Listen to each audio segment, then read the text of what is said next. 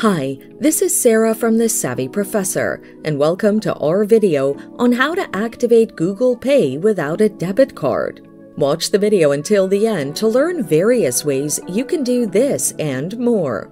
Google Pay activation without a debit card. It is possible to activate Google Pay without a debit card by linking it to your bank, credit card, or PayPal. It's done through the following steps. Use an active Google account or create one. Navigate to your Play Store or the App Store to download Google Pay.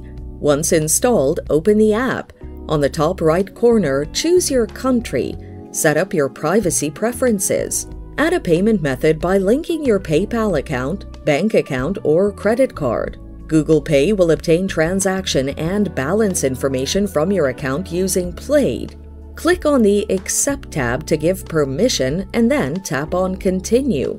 Choose your financial institution using the search bar, click on it and log in. Once connected to your bank, click on Continue to finish the process.